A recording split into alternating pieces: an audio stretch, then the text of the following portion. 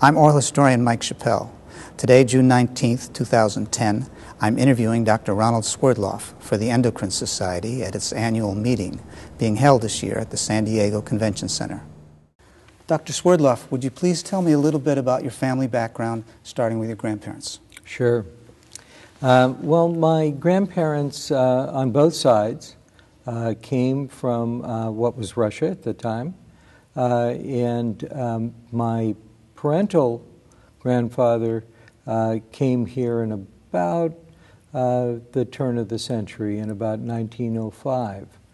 Actually, it's quite an interesting story. He was conscripted into the Russian army and was given a clarinet instead of a gun. And he was put on the Trans-Siberian Railroad, and he got about halfway, kept staring at this clarinet, got off the train, caught the train in the other direction, and came directly to the United States. On my maternal side, my mother was actually born in Russia and came here as a young girl, about age 13, with her mother. My parents lived in Southern California. I'm a native Southern Californian. And my parents owned a small business. It started off as a wine shop, and then when it was possible actually to sell alcoholic beverages of a harder type, it became a liquor store. And so I grew up in this small town of Pomona, California, in this type of an environment. What was it like growing up in Pomona during World War II? Well, it was quite interesting. Of course, during World War II, most of the men were off at war. As it turns out, my father had a heart condition and wasn't eligible to actually participate. And it was a small town. It was a quiet place. And after the Second World War, when I entered into high school in the early 1950s, then the school was relatively small, but it was a very, very nice environment. The town of Pomona was mainly an orange agricultural area. At that time, you could see the mountains on every day, and most of the people in the town worked in the orange packing plants. The school was surprisingly good for a small town. They actually taught Latin in addition to Spanish. They had a full mathematics program and a full science program. And it was rather astonishing looking back at how well prepared the students might have been for a future career. What were your favorite subjects? Well, in high school, I really was in love with two things.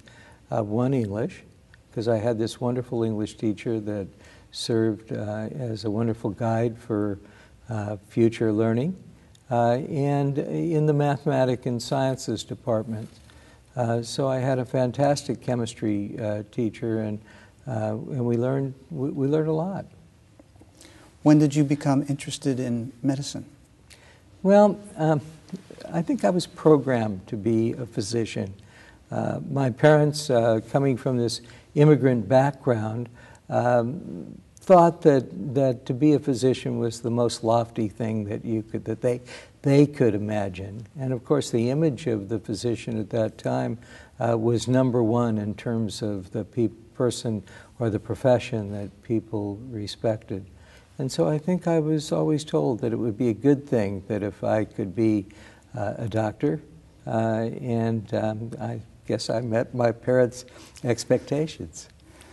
Why did you choose to attend the University of California at Los Angeles? Oh, that was simple. We didn't have an awful lot of money, and I'd never been any farther than Los Angeles at that time. So I applied only to one school. Maybe I applied to two. I probably applied to UC Berkeley, and then I applied to UCLA. I got accepted at UCLA, and so I made the longest drive of my life from Pomona to Los Angeles, which was probably about 40 miles, and I entered UCLA. What was your major? I was a zoology major. I actually only attended UCLA for 3 years before moving on to medical school. But my favorite subjects at UCLA were history and the sciences, the biologic sciences. And so I really focused on the latter area in terms of what would be my major. And how did you come to choose the University of California, San Francisco School of Medicine after 3 years? Is that what you said? Yeah. Well, I had done, I think, quite well at UCLA. I had a pretty good grade point average. And after in my third year, my advisors suggested that I could apply at that time for medical school. So I said, fine, where should I apply? And so they gave me a long list, and I thought, well, the cost of going to medical school was such that if I went to one of the state schools, which were highly rated, that would be terrific. So I applied to UC San Francisco and to UCLA. And I think my first response came from UC San Francisco, and I said, that's it. What stands out about this period in your medical training? Do you mean the medical school period? Yes. Oh.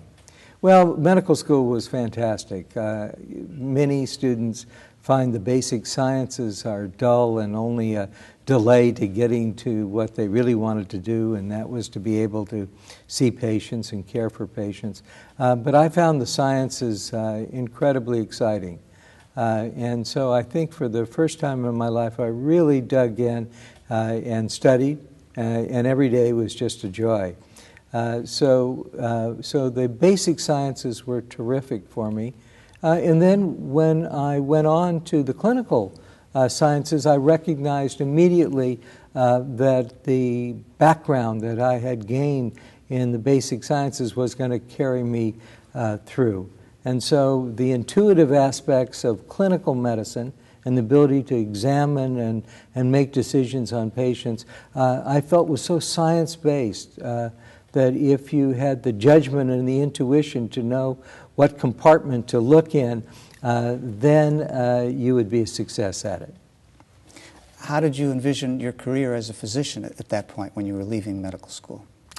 Well, I don't think that I was absolutely certain what I wanted to do. When I was in medical school, I spent time in several areas. Interestingly enough, endocrinology kind of was a thread in everything that I was doing, but I didn't realize it at the time.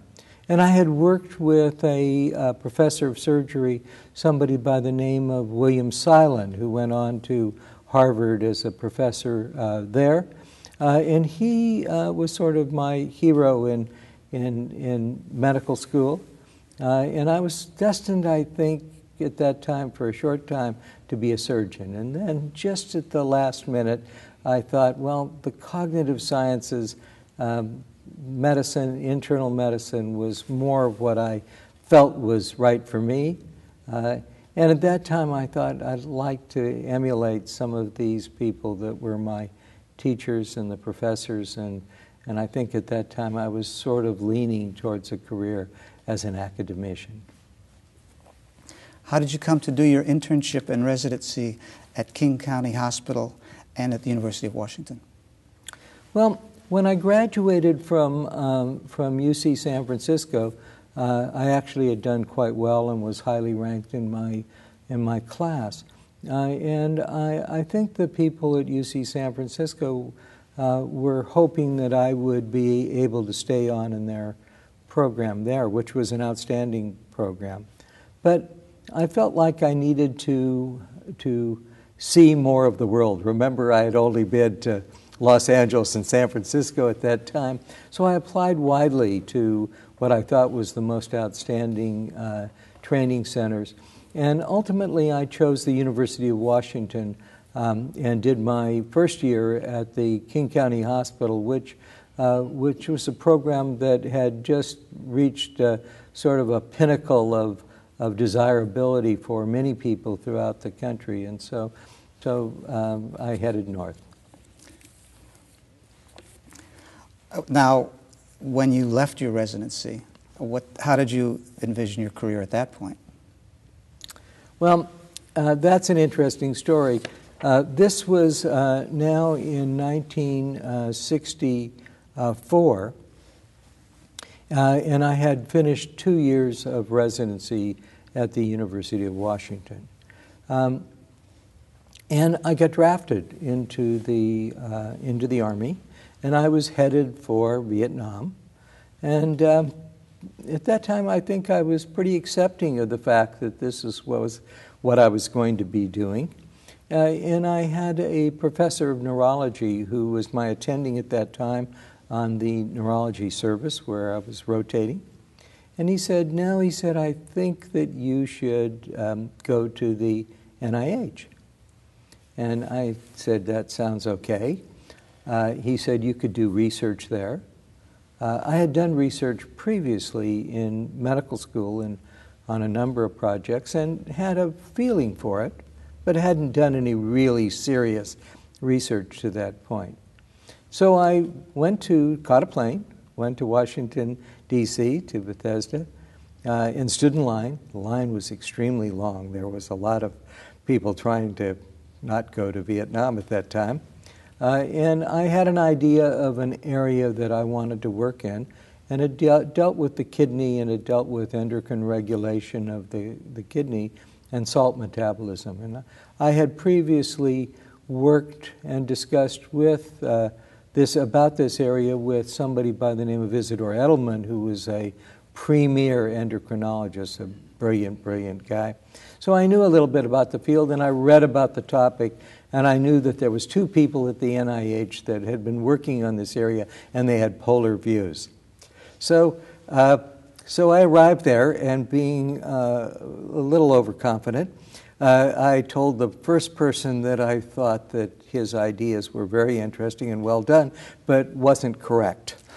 Needless to say, I didn't get that job. And then I went to the second person and told him that I had also read everything that he had done, and I thought he was right on, and he said, well, the job is already filled. So I went back to Seattle, and I said, well, I think that I've been offered a couple of jobs doing cardiovascular and lipid research, either in Hawaii or Puerto Rico, and all my colleagues thought that was terrific, So I said, okay, maybe I'll do that. But then I went back to my neurology professor, and he said, no, that isn't acceptable. You're going to go back to the NIH, and I have a friend that works in the National Institute of Aging, what was then the gerontology branch, and he works on glucose metabolism and aging, and you're going to go there. So I called this guy up, talked to him for a while. He said, fine, you're on. So that's how I ended up at the NIH. Now, who was the neurologist who recommended you to go to the NIH? What was his name?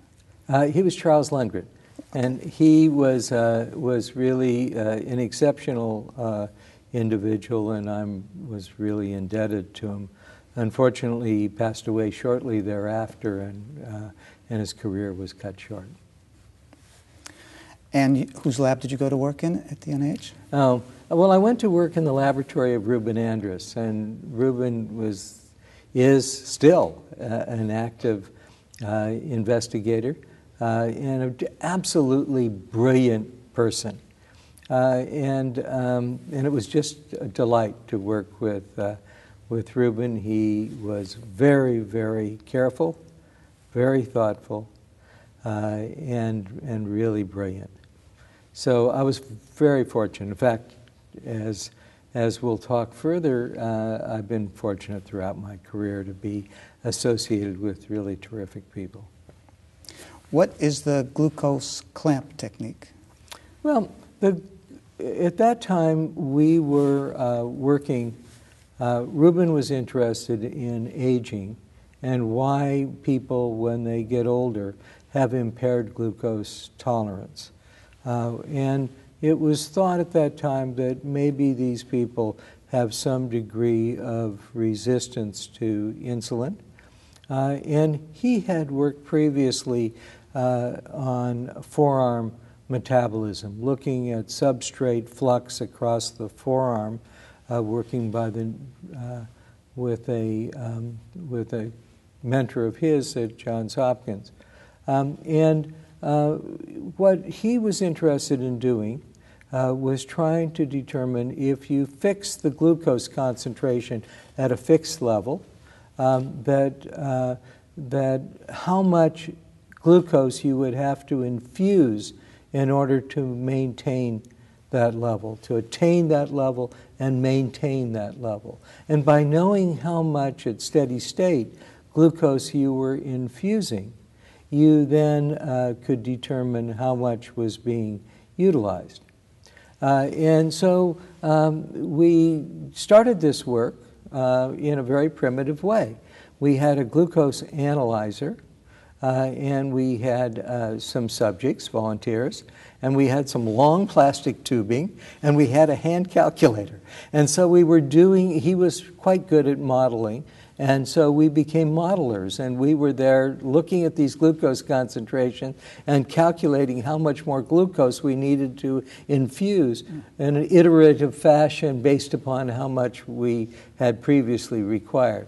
And so we could finally get the glucose concentration at a fixed level, and then we could study many other things, the insulin secretion and the counter-regulatory hormones and things of that sort.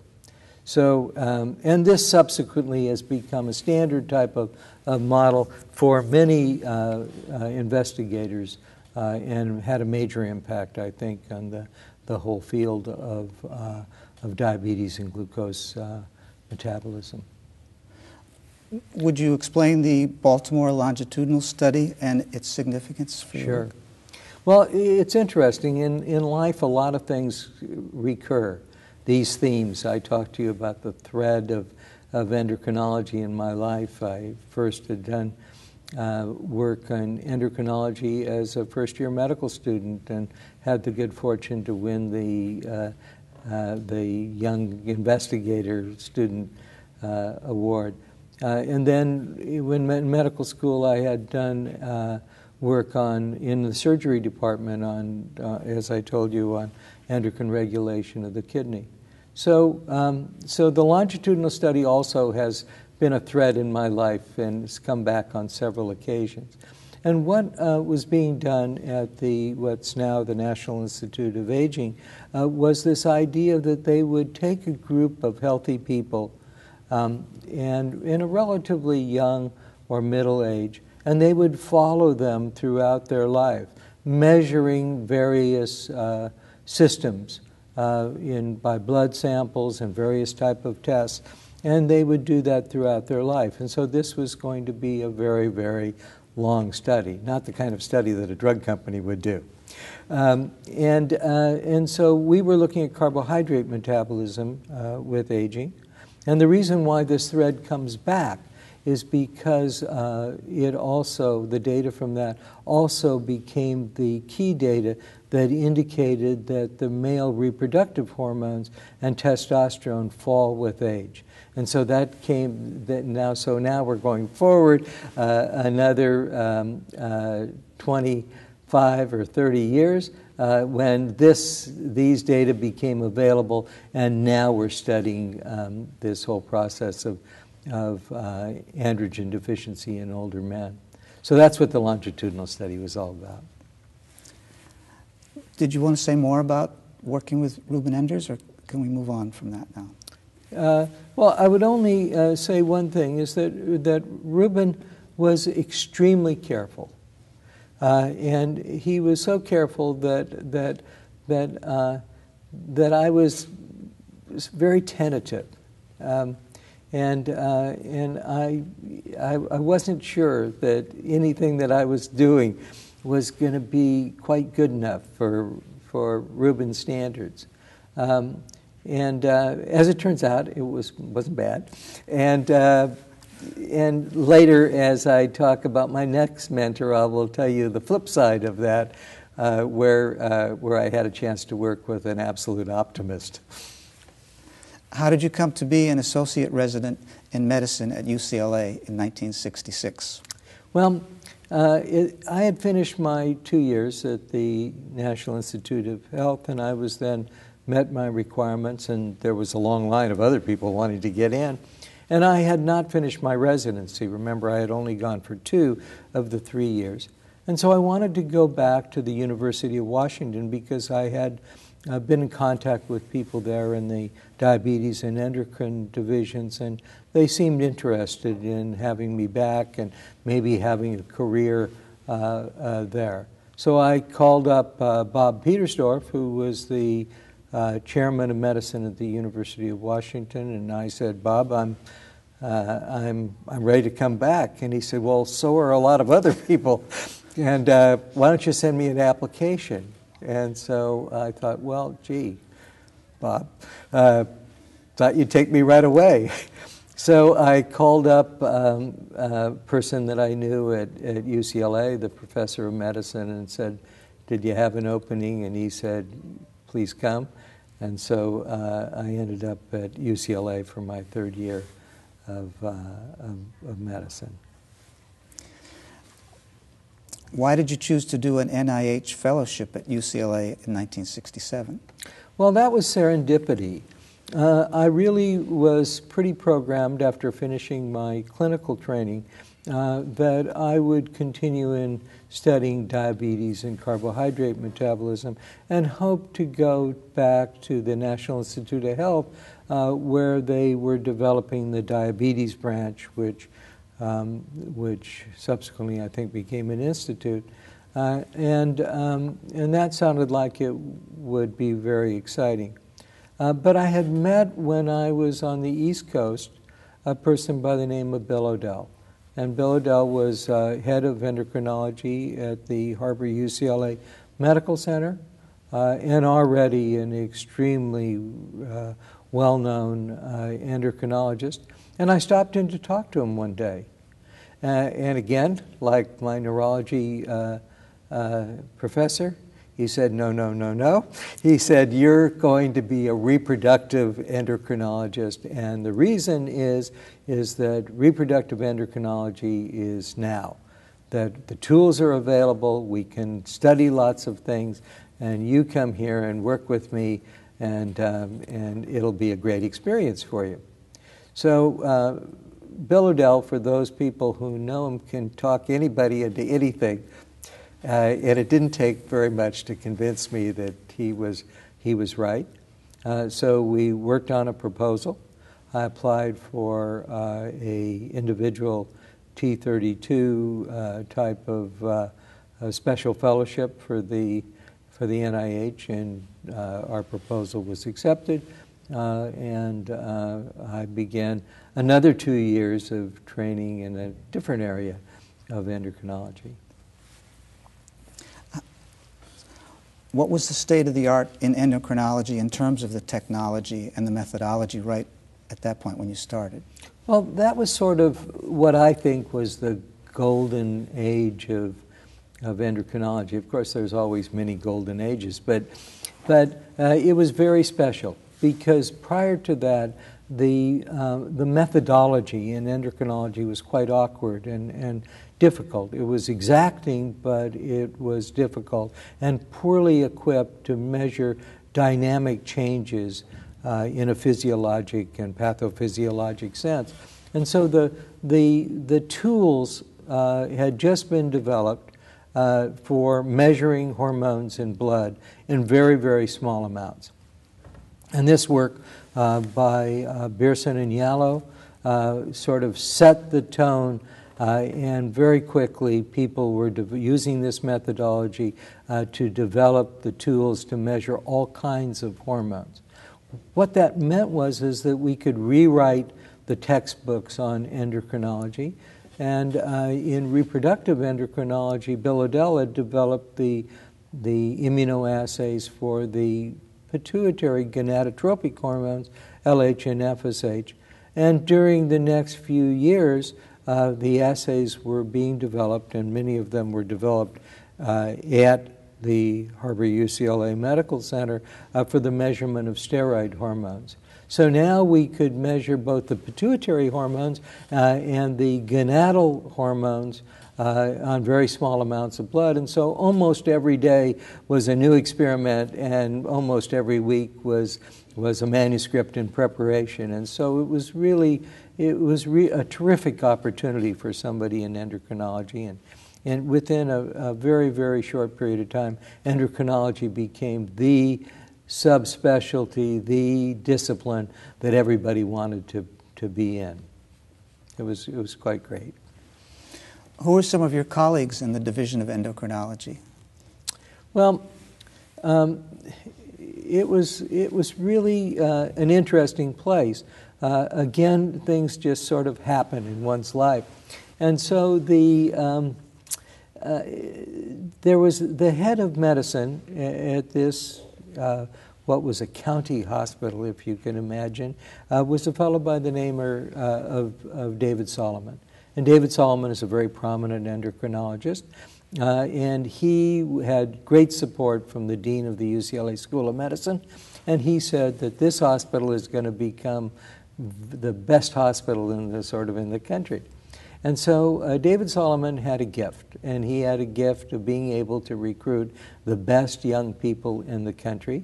And one of his first persons that he recruited was Bill O'Dell. And Bill O'Dell brought a fellow by the name of Stan Kornman with him, who had been working on the concepts of hormone regulation of cancer and had been working on estrogen receptors in the breast tissue.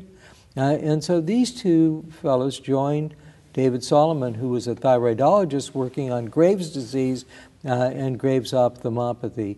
And then in a very, very short period of time, Bill O'Dell recruited Delbert Fisher, who subsequently became the president of the Endocrine Society, and I understand is going to give his own oral history today. And I hope I have things right. And Del, of course, was able to recruit a number of people himself in pediatric endocrinology. And then there was George Bray, who joined the group, and George Bray is probably if not, or one of the most renowned people studying obesity and obesity models. And so we had this group of people that were soon joined by additional fellows that had come into the program. And Bill somehow or another managed at one time to have about 25 fellows from all over the world because he had all this methodology. And so there was the group was there was a fellow by the name of Inder Chopra, who's a very prominent thyroidologist and developed the thyroid hormone assays with Del Fisher, and myself. And so we had quite a very, very nice group. And these were outstanding scientists, wonderful clinicians, and I couldn't have been any more lucky. What was the feeling that you had, or what was the ethos of the community there? Oh, it was very, very special, because the Institute, in a very, very short time, you have to realize this was now a public hospital taking care of poor people, and we had this wonderful faculty. I mentioned the people in endocrinology, but David Solomon attracted people in all disciplines of medicine, and suddenly we became the hottest place in the country for trainees. And so the list of the number of people that we had to put on our list to select residents in medicine was very, very short, and the place was on the map. And it was due to these special people that were there. Clinical medicine was outstanding, and the research was terrific, and so we had it all. During the late 1960s and the early 1970s, what questions were you asking regarding hormonal changes in puberty and sexual maturation? Well, you see, we had the tools then to measure things. And prior to that, we would have to collect large amounts of urine, and that was difficult, and particularly in children, to be able to do these kind of studies. So we were asking, what are the hormonal events that occur throughout the life of a child that leads to the process of sexual maturation? So we were able to utilize the phenotypic staging that people had already described with the blood hormone measurements from the pituitary and the gonads, and correlate those with the physical findings. Then we begin to ask the questions of how this regulation actually takes place. Is it stimulated first by the brain and the pituitary gland, or does somehow or another the gonads themselves get turned on and then regulate the pituitary? So we were studying those type of mechanisms, and we were using animal models, and we were using human studies. So we learned a lot in a fairly short period of time, and of course this work has been subsequently supplemented by a lot of additional science studying the actual regulation that occurs in the brain, the hypothalamus, and signals that go to the pituitary gland that regulate this whole process. But there's still many questions unanswered. We still don't know why the system is turned off in the middle of childhood. It's active very early in life, something called mini-puberty, and then it just gets turned on at the time of puberty, and then it's quiescent in between. The whole system is damped down. So there's lots more work that can be done. What efforts were you making in the development of methodology and the measurement of hormones and in characterizing physiologic endocrine reproductive regulation? Well, as I said, the tools were everything. And so if you can develop the tools, then you can do the studies. And so we had already had, as a result of Bill O'Dell, the gonadotropic hormones, but we needed to have very, very sensitive assays to measure the gonadal steroids, which circulated in much lower concentrations. And these were small molecules, and so the assays proved to be difficult to have adequate sensitivity and specificity. And then a fellow by the name of Guy Abraham came to our unit. He had previously worked at the Worcester and brought some of the technology ideas for measuring these small hormones, and we were able then to develop these assays for many of the sex steroids and use them for physiology of the female reproductive system, of the male reproductive system, and do many, many type of interventional studies. Were you conducting any clinical or preclinical trials at that time?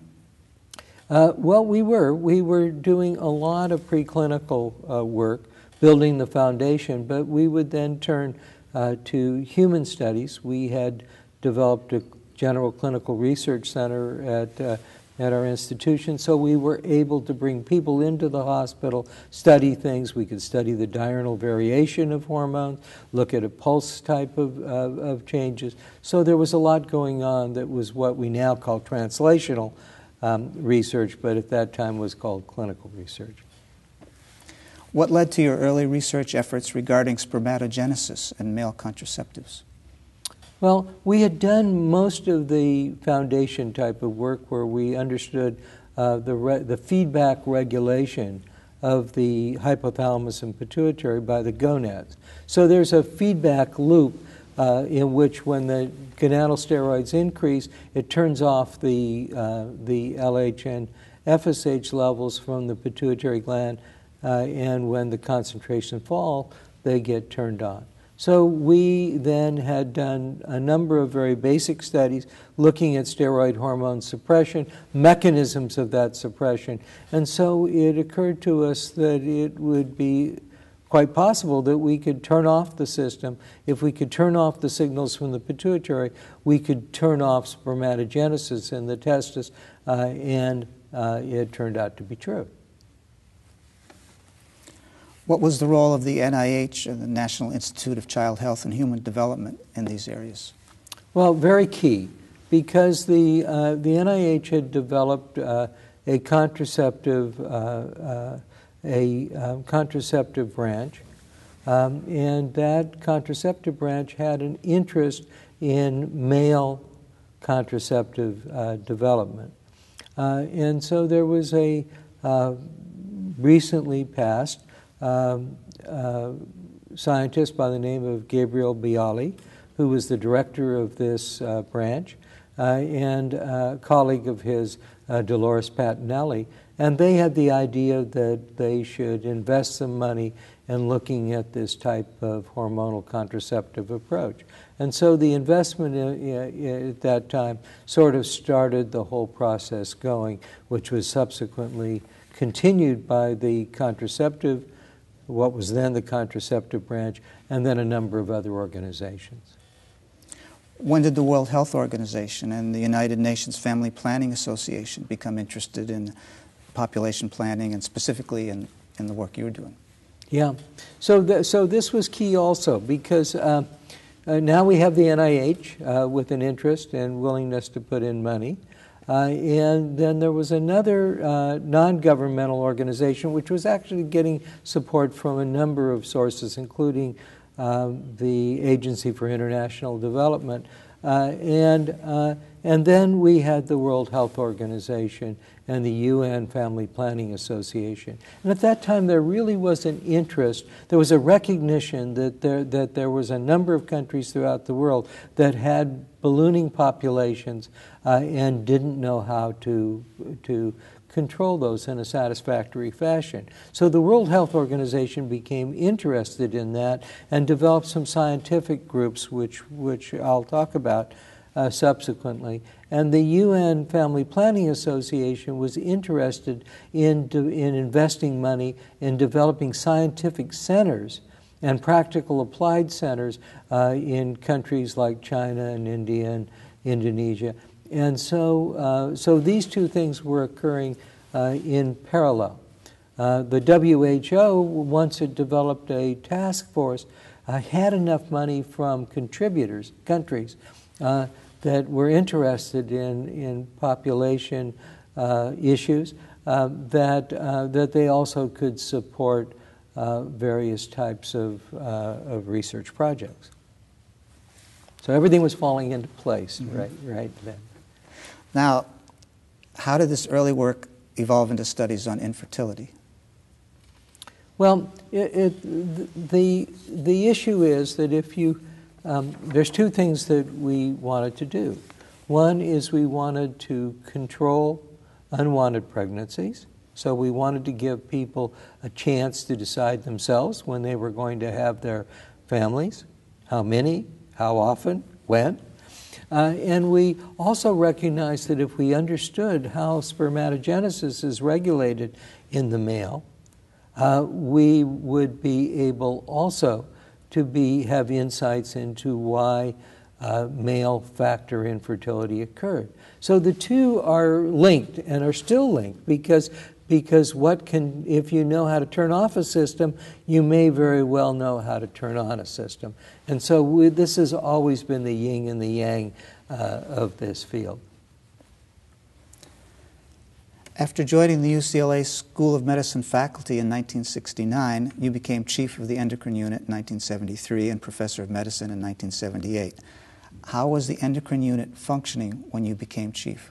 Well, it was functioning superbly well, so it made my job easier. I was just a young kid, so somehow people had enough confidence in me to let me give it a try. And fortunately, I had terrific faculty and a lot of support, and it worked out well. How did you divide your day? Oh, days are funny things because days and nights blend into each other. And so it's hard to say that I spent my days and still spend my days doing multitasking. So I have my clinical hat. We have many clinics. We have 4 clinics each week. We do inpatient consultations. I still see patients on my own 1 day a week because it's what I love to do. And we have both basic and clinical research. So we have multiple research meetings, mentoring of trainees, and then all the administrative things that are required in order to run a division. So it means that I am up a lot of hours and do a lot of things, but every single one of them, well, almost every one, is a delight. And so what I like to say to my trainees is that if you wake up in the morning and you look in the mirror and you like who you see, you're a successful person. How did you begin collaborating with George Bray on obesity and nutrition? Well, George Bray was a senior member of the faculty in the Division of Endocrinology. And he had developed a terrific interest in the problems of obesity. He was really a pioneer in this area. And he had animal models that he was studying, such as the fatty rat and the OB mouse. And it turns out that these models had reproductive problems in addition to obesity. And this sort of begins another one of these threads of nutrition, obesity, reproductive function. And it probably has an evolutionary basis, because if you lived in a time when, or animals live in a time when they don't have proper food, that's no time to be reproducing. So undernutrition resulted in decreased reproductive function. And then it turned out that if you were on the other side of the spectrum and obese, you had reproductive problems. So we were trying to figure out whether the reproductive problems were driving the obesity or whether the obesity is driving the reproductive problem. And it's a dilemma that still is the chicken and egg phenomenon. So George asked me to get involved in some of his studies dealing with these animal models, and we did. And what were your findings?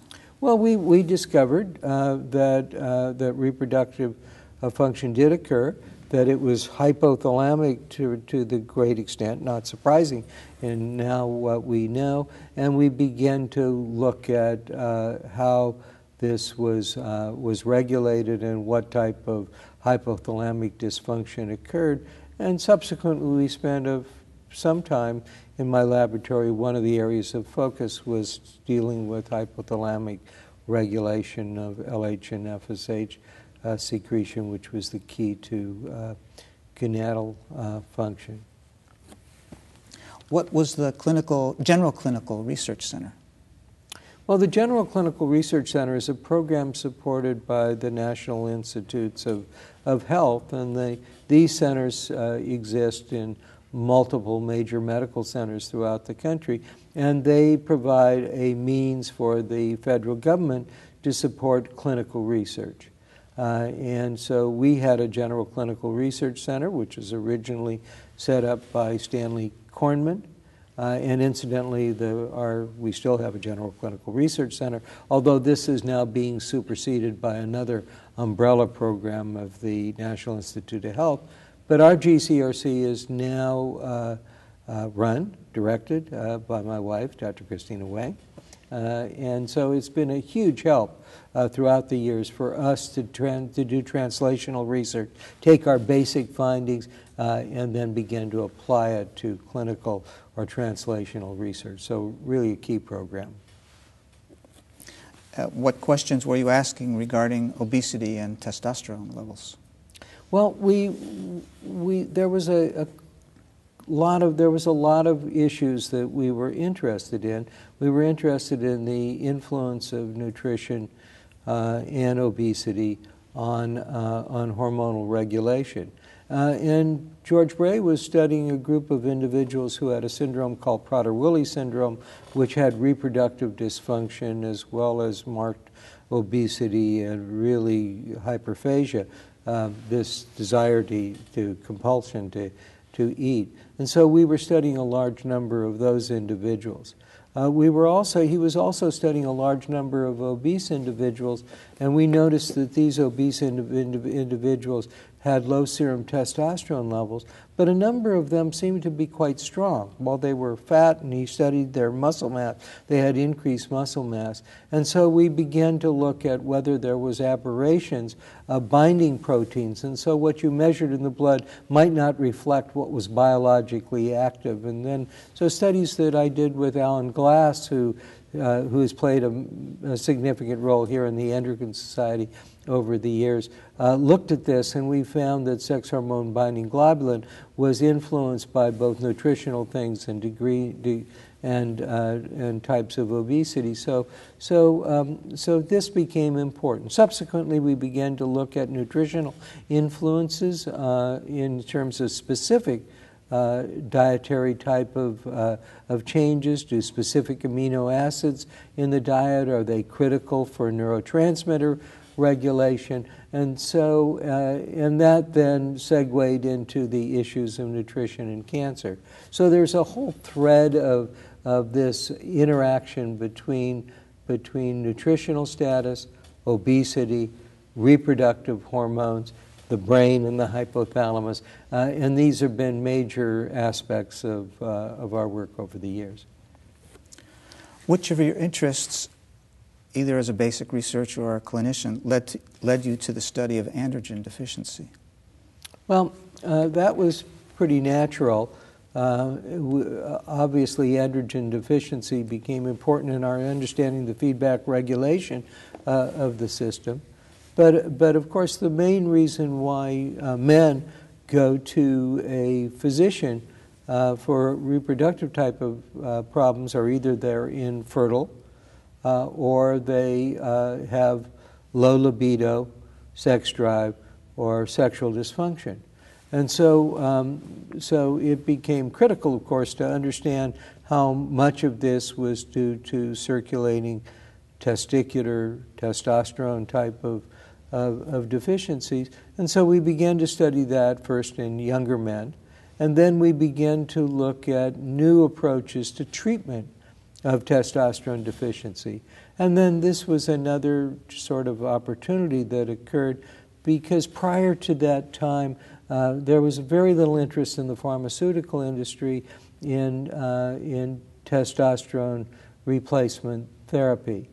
And sometime in this period, maybe a little bit later, there was new formulations of testosterone developed, and we played a major role in the description of the positive effects of testosterone treatment in younger and middle-aged, and to a certain extent at that time in older men, on how it benefited them. So the whole area opened up because the concept that testosterone was important for sexuality had been well established back from the days when Brown Sequard incorrectly took a bunch of testes from animals, ground them up, and ingested them, and claimed he was invigorated. He had to recant the studies because he didn't know how to extract them. But what we then realized was that testosterone was not only a hormone that was important for sexuality, but it was important for muscle, fat, brain. It influenced the blood levels of red blood cells, and it had effects on multiple organs. So we were able to describe those effects, which I think was quite helpful. What was your role in developing and evaluating formulations of androgens? Well, that was sort of opportunistic because the pharmaceutical industry suddenly became interested in this, and a small pharmaceutical company came to myself and my wife, Dr. Christina Wang, and asked us to develop studies, and we did that. And as I told you, we then realized that new formulations could give good blood levels, and we began to look at what blood levels were appropriate to get these type of biologic effects. Would you speak to the development and uses of GnRH? Yeah. So GnRH is a hypothalamic regulatory peptide. It won the Nobel Prize for two superb scientists, one of whom I think is going to be interviewed today. And this was an interesting struggle that I was sort of watching these developments. But this peptide is the stimulator for LH and FSH secretion, which then regulates the entire reproductive system. So then people began to recognize that maybe you could make something that looked like this stimulatory peptide, but fit the receptor and turned the system off. So it was kind of a false transmitter, a false hormone. And so this was really important. So the National Institutes of Health, dealing with the contraceptive development branch, the contraceptive development branch was willing to give money to help support this whole program of developing new analogs. And so these GnRH analogs were either agonists or antagonists, and the agonist came first. And the strange thing was that something that was designed to stimulate, if it was given in a certain fashion, turned off the system. It was a paradoxical inhibitor. So this became important. It was thought that this could be used for contraceptive purposes, but the drug companies really jumped on this as a form of treatment for prostate cancer. It also was looked at for treatment for endometriosis. It was looked at as a treatment for precocious sexual development. And so there was a number of new uses that were coming from these paradoxical inhibitors. And then subsequently, it was a little more difficult.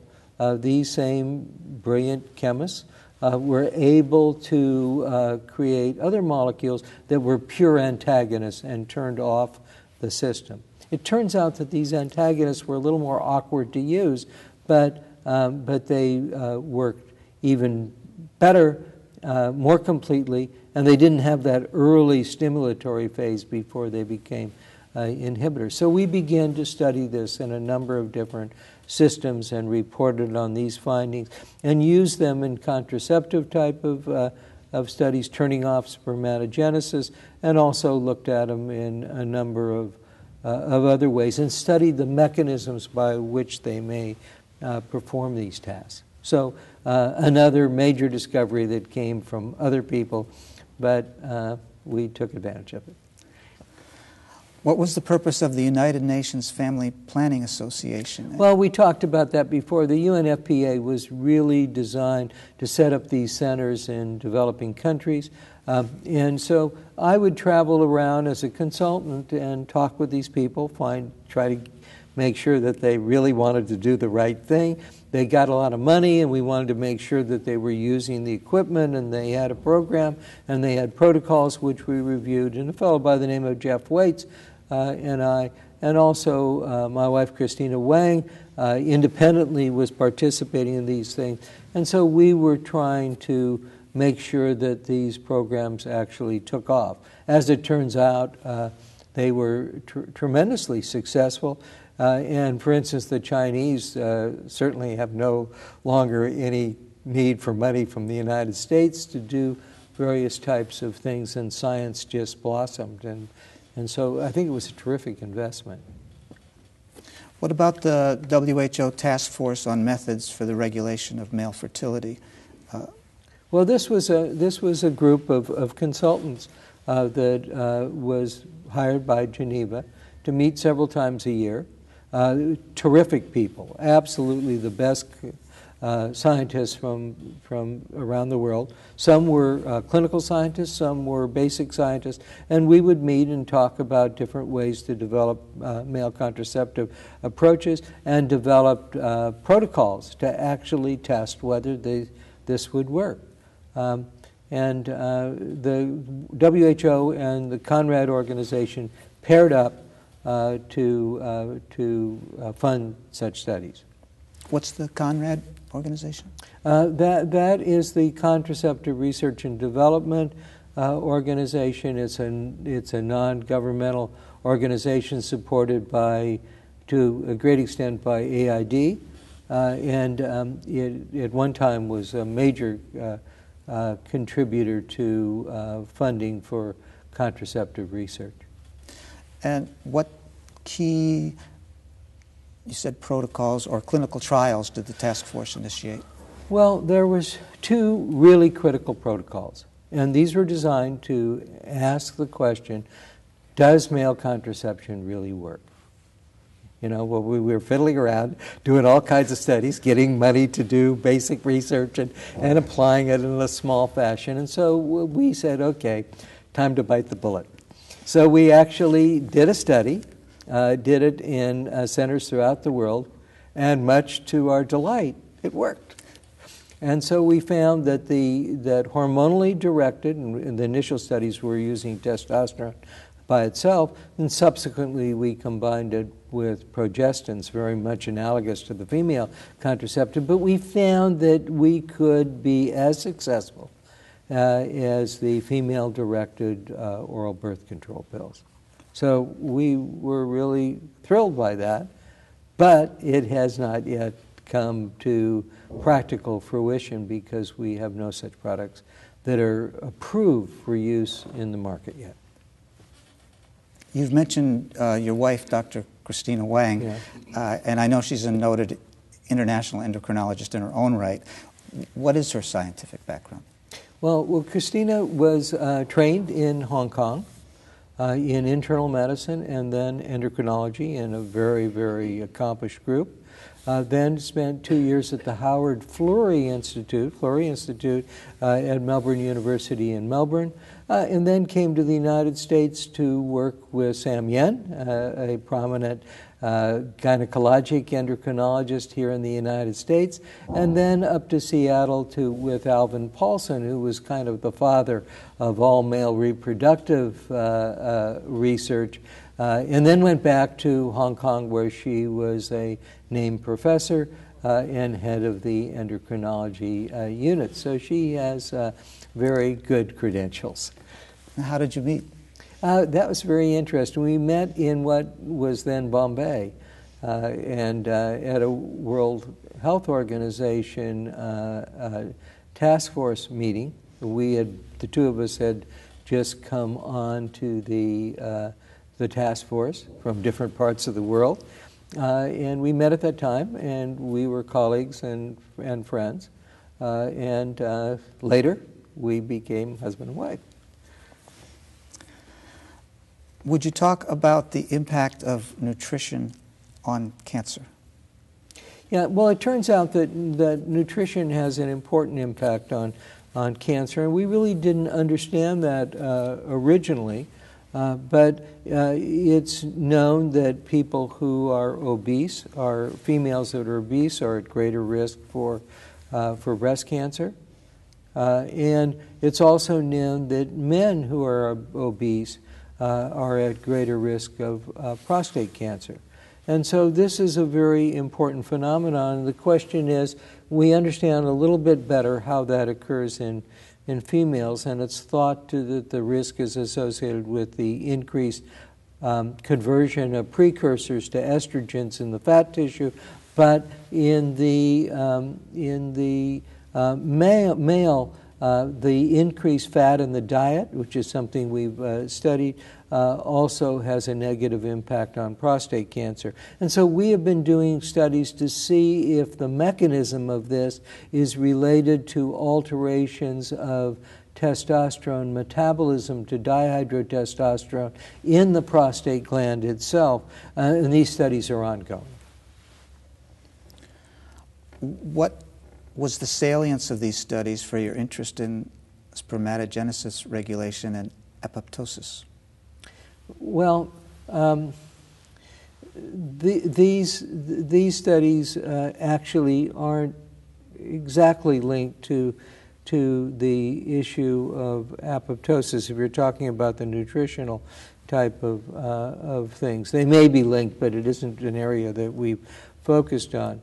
It is important in certain areas of androgen metabolism, clearance of androgens, and influences the signaling process that occurs in reproduction. If you're severely undernourished, then you have failure of the regulatory system and probably have impaired spermatogenesis. But that hasn't been a major link. What led you in the mid-1990s to study the mechanisms that suppress sperm counts through programmed cell death?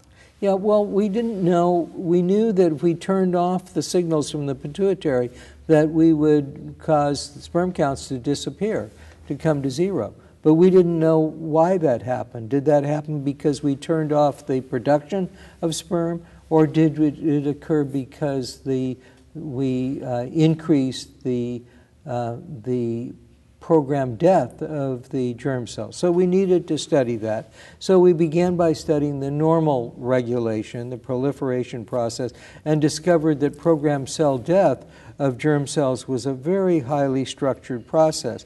And then we turned off the system and saw that this resulted in a massive increase in programmed cell death, which then led us to the question, well, how does it do it? And so we began to study the signaling pathways that are associated with apoptosis of the germ cells in the testis. And of course, people had been working on this in cancer. So there was a lot of leads, but the testis was different. And so we found that this was a mitochondrial regulated process. It was an intrinsic pathway type of defect. And then we did the tedious job of creating all the building blocks in the signaling pathway. And we're still in the process. Now, why are we doing this? We're doing this because we really want to know if we can find a testis-specific target.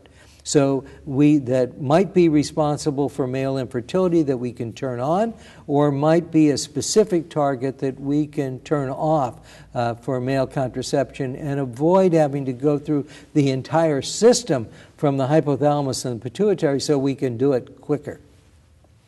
Who are your colleagues on that? Well, the colleagues for this we've had a number of colleagues, both in the United States and in China. My colleagues in the United States have been Christina Wang, my wife, and Amiya Sinha Hickam, and Jia Yu, and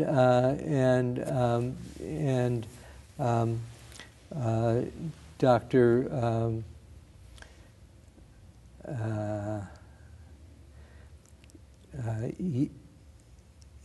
Yan-Hee Liu. Sorry.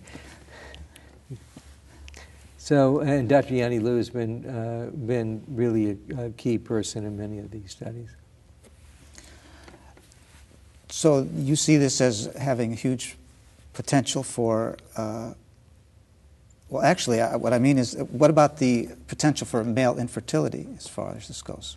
Well, we're not there yet, but we would very much like to. See, right now, much of the work in male infertility has been subverted by the fact that the people who do in vitro fertilization have found a way to pick up a sperm, stick it in an egg, and it works pretty well, but it's very, very expensive. So we do not know all the degrees of dysregulation that occur, and the key things that we could find that would be reversible. And so it's a work in progress. What were the sources of your interest in Klinefelter syndrome? Klinefelter syndrome is very important to me. And again, this was serendipity. I began to see patients that had this disorder. Most people thought that these were mentally retarded individuals who couldn't have children.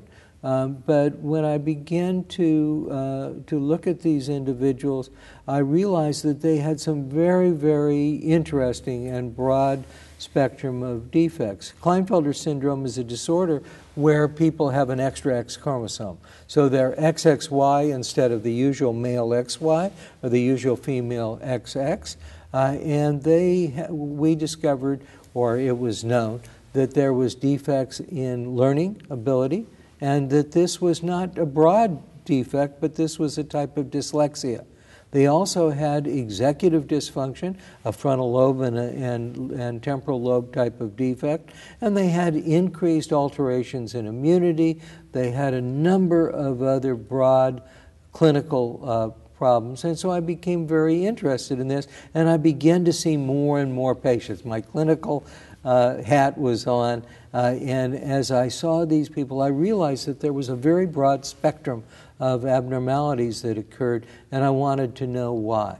We thought that this was due to a dosage effect due to genes on the extra X chromosome that weren't being X inactivated, but we didn't quite know. So we then turned to develop an animal model. So we developed an XXY animal model, which was very helpful in because it mimicked the clinical disease in many ways, and so we've reported a number of findings, the effects of XXY on bone metabolism and whether this is testosterone or another type of gene-associated defect. We've looked at behavior.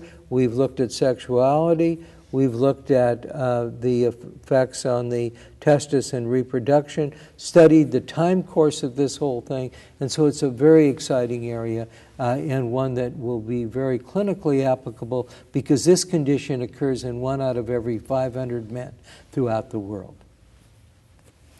What has been the extent of your interest in androgen behavior relations and neurocognition? Well, we've been very interested in androgens and cognition and androgens and behavior, and it's a rather complex area. We've looked at it in terms of animal models and in humans, and we've looked at such things as multiple sclerosis to see if androgens and its immune suppressive effect might have a benefit there, and there's some leads that suggest that that may be beneficial. And right now we're doing studies that are led by Dr. Al Matsumoto at the University of Washington and part of the testosterone trial to look at androgen replacement therapy in older men to see if it will have a positive impact on cognition. We had previously looked at androgens and mood. We know that testosterone deficient men are depressed. They don't have what we would call pathologic depression, but they have depressed mood, and that's a major clinical problem, and when you treat them with testosterone, that improves.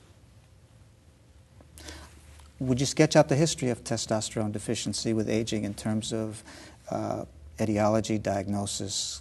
Yeah, so this then goes back to that longitudinal study where it was shown that testosterone begins to decline at about age 30 and declines progressively with time. And what the people at the National Institute of Aging then reported was that by the time you got to the 8th and 9th decades of life, that a high percentage of the individual had levels that were below the normal range for young, healthy adults. And so the question was then, how much of this decrease in testosterone is critical for healthy aging or lack of healthy aging? And so we wanted to know if testosterone replacement would be beneficial. We don't know the full answer to that yet, but we're presently doing a study that is headed by Peter Snyder at University of Pennsylvania. It's a multi-center study, and I have the good fortune of being one of the key investigators. And we're studying the effects of testosterone replacement on cognition, on vitality, on sexuality, on frailty, and on cardiovascular endpoints to see if we can create a more healthy aging. Realizing that older people, their greatest fear is losing their independence. If we could have a positive impact and delay the loss of independence, that would be a huge benefit to our increasingly older population. And that is the T trial? That's called the T trial, yes.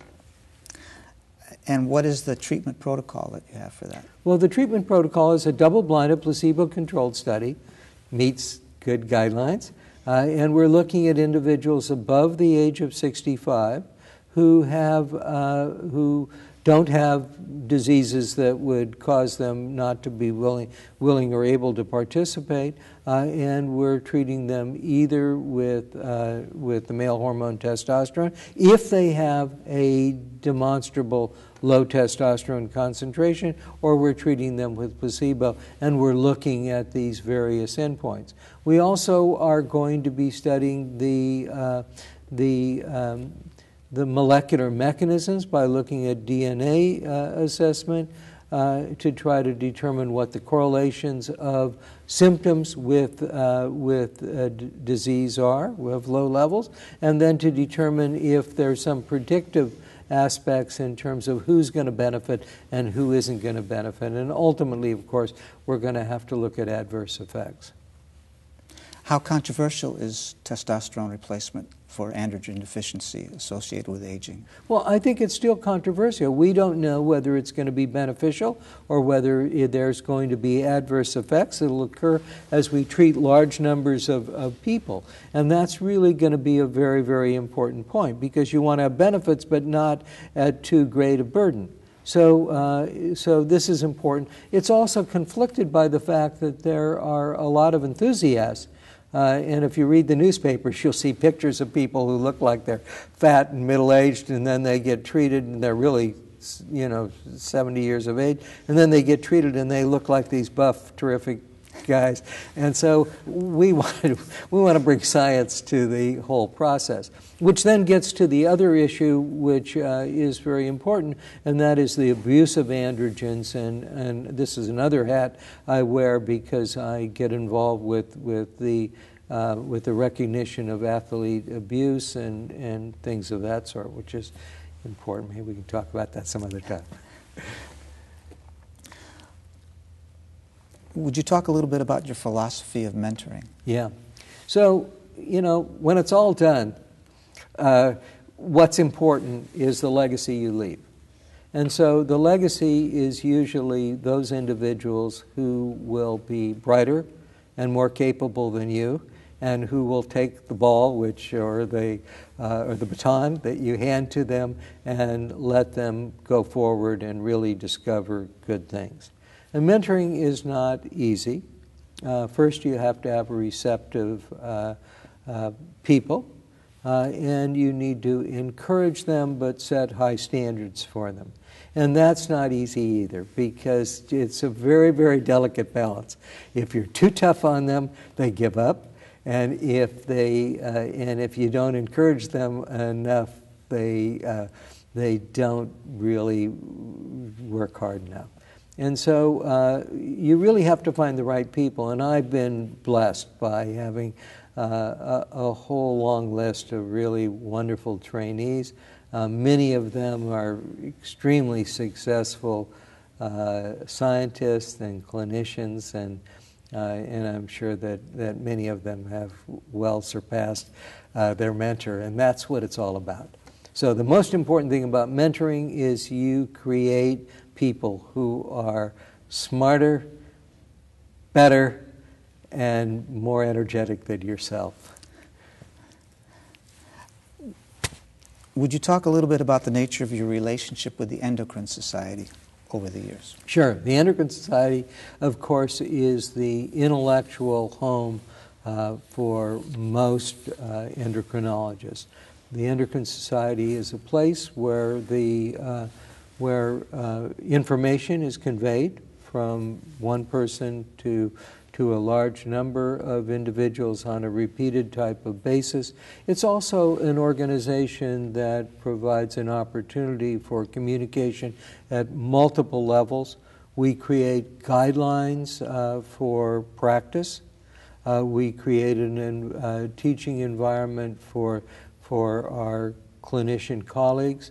And it's a place where we can meet on a one-to-one basis. And my only real problem with these meetings is that there's so many people to talk to and so many things to listen to and so many people tugging on you that really the meetings need to be a month long instead of the 4 days that they usually are. So the Endocrine Society has been terrific, and I've had an opportunity to serve as program chairman in various ways, different types. I've served as the editor of the Journal of Clinical Endocrinology and Metabolism, and I've just learned a lot from having an opportunity to participate with the Endocrine Society. Not the least of which is the chance to talk to you and tell you about the things that I have done, would like to do, and hope will do in the future. What are your current views of the field? Well, endocrinology has been right at the forefront of science. So much of the advances that occur in other fields of biomedical science actually come from the work that the endocrinologists are doing. The outlook I think, is terrific. We have more questions than we did when I started. Much of the information we thought was correct, we now know is wrong, but we're learning every day. And so I think that endocrinology has a really very bright future as a science form, as well as a clinical direction for our physician colleagues. Thank you. You're welcome.